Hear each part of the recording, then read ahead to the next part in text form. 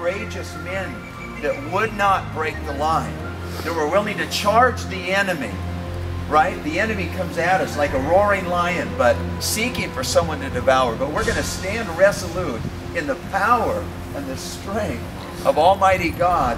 We're going to stand with conviction Monday morning as well as Sunday at church, right?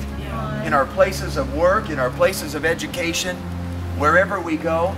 Man, I'm thrilled for what God is going to do and what God is doing in raising up the next generation. I have tremendous hope. On great fields something stays.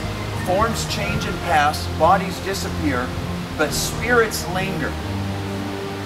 To consecrate ground for the vision place of souls, and reverent men and women from afar, and generations that know us not, us today, and that we know not of, heart drawn to see where and by whom great things were suffered and done for them, shall come to this deathless field to ponder and dream. Man, I'm saying, Holy Spirit, put dreams of God in us, down low, in us today, to ponder and dream, and lo, the shadow of a mighty presence, Holy Spirit, shall wrap them in its bosom, and the power of the vision pass into their souls.